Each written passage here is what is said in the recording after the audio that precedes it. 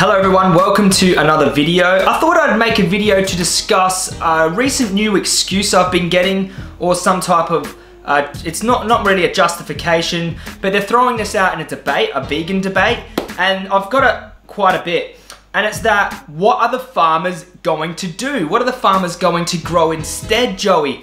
It's your responsibility, Joey, as a vegan activist, to tell us what to grow or what we should transition into.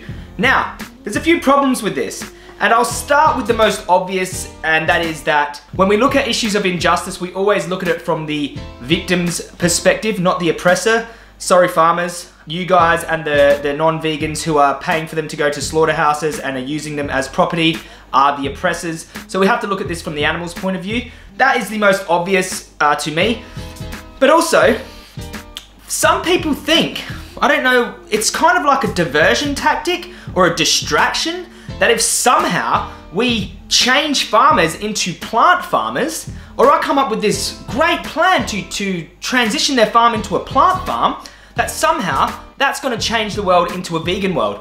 No, that has nothing to do with it. It's completely irrelevant. I'll tell you why. If I convinced 100 farmers to farm plants, to farm soybeans for soy milk, to farm almond milk, to farm some type of crop, is that going to stop the demand? No, it's not. It's not going to stop the demand. The demand will still be there. So it's not going to change anything if a farmer starts growing plants.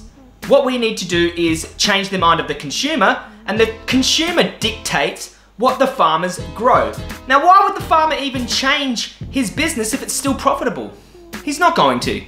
And even if he did, it wouldn't change anything. Now, we should be focusing on the fact that the farmers are non-vegan and are contributing to the suffering of the animals through their food and lifestyle choices. That is more important, because to distract me by saying, hey Joey, you know, you're a vegan activist, you're an animal rights activist, tell us what to farm. Now I start rattling off things, oh, potatoes, oh, we can't grow that on our land. Soybeans, we can't grow that on our land. Well, okay, so it's kind of a diversionary tactic to steer away from the core point. We shouldn't be using animals as property. We shouldn't be enslaving them. We shouldn't be treating them as a product. This is the core point. This was the Southern argument for slavery. I've got this source here, I'll link it below. Defenders of slavery argued that the sudden end to the slave economy would have a profound and killing economic impact in the South, where reliance on slave labor was the foundation of their economy. Wow, the reliance of slave labor was the foundation of their economy. Would that justify having slaves just because it's a foundation to their economy? The cotton economy would collapse. The tobacco crop would dry in the fields. The rice would cease being profitable. Defenders of slavery argued that if all slaves were freed, there would be widespread unemployment and chaos. The argument for slavery was that there would be, you know, this widespread unemployment and chaos, and the slaves couldn't pick the cotton anymore. Now, is that looking at it from the victim's perspective, from the human beings who are being oppressed perspective? No, that is like spitting in those human beings' faces and saying, hey, money trumps your moral value. Money trumps your life. The economic factor is not an argument at all, and it's actually a distraction. What my point is and what my position is it's not up to me to tell a farmer how to transform their crops, how to transform their farm, their animal farm, their slave farm essentially, into something more ethical. That is not up to me. But my team of researchers at Vegan Education Center have come up with a bunch of profitable plants, and you don't even have to farm plants on your land, to use your land. Farmers' alternatives. Now, greenhouses to grow herbs for restaurants. Greenhouses are amazing. You grow tomatoes and everything in there. Vertical farms grow up. I've heard this before too. Airbnb huts on your land, like you could build some little huts for Airbnbs. Airbnb's massive now. You can rent out those places for a lot. What else do farmers do to generate income? They do consulting, freelancing, contracting. They teach at local schools, continuing education centers. They teach workshops on farming, I guess, classes. So basically, there's many things that they can do to use their land. That now, farmers are supposed to be businessmen. That's up to them.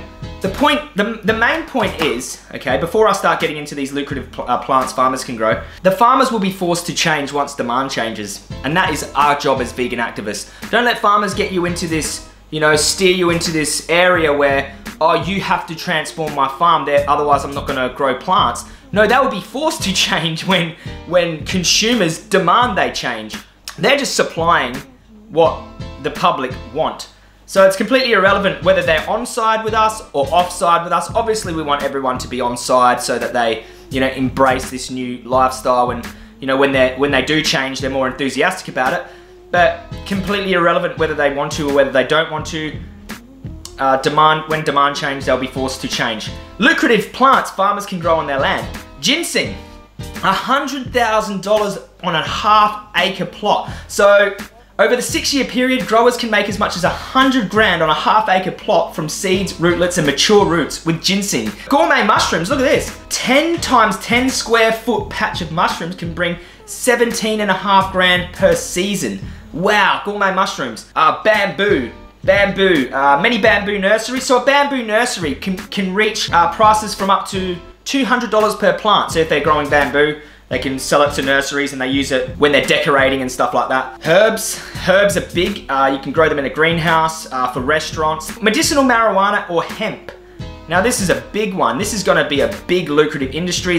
Hemp can be transformed into many things, clothing, plastics. It cleans the soil. Medicinal marijuana, there's a market for. Obviously it's a little bit controversial, a little bit taboo there. The point is, this is what I do not want you to steer away from this point, because this is a distraction to the core issue. It is not up to us to transform their farm. We're just here to speak for animals and to say, hey, that is immoral. Just like what was happening to human slaves and is still happening to human slaves today is immoral. It doesn't matter if it's a lucrative business, if it's part of the economy, if, you know, all these people are making money off of it. Irrelevant to the morality of it.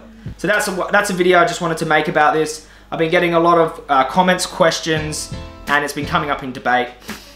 It is not our job. Our job is to speak for animals, change the demand, change the minds of the consumer, okay? And if you want to help farmers, that's amazing, that's great, good work. You're helping farmers, but why would they change? Why would they change their farm if there's still a demand for dairy, eggs, and meat? If they're still making cash off that? If that farmer stops producing dairy, eggs, meat, chicken, guess what? The farmer next door who's still doing it is gonna make more money because the demand still exists. We have to target demand. We have to target consumers.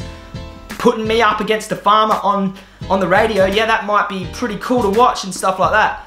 Completely irrelevant to this movement. They will be forced to change when demand changes. I had to reiterate that a few times. I hope you enjoyed the video, and I just thought I would highlight how absurd this is that we're worried more about economy. Even though I do sympathize with farmers, I really do, that we're worried more about economy than the value of these animals' lives, and that it's a complete distraction. Also, the Vegan Society do offer workshops for farmers if there's farmers that want to go vegan and they want to transform their farm. That's a different story. So yeah, they've made an ethical decision. They don't want to harm, enslave, use animals as property anymore. They've had a vegan revolution in their lives. The Vegan Society can look after all their needs. They're working on doing research and transforming farms for people that are interested. But like I said, supply and demand situation, hit the consumer, keep spreading that message, and don't get distracted by these red herrings which are beside the main point. Thank you very much. Peace.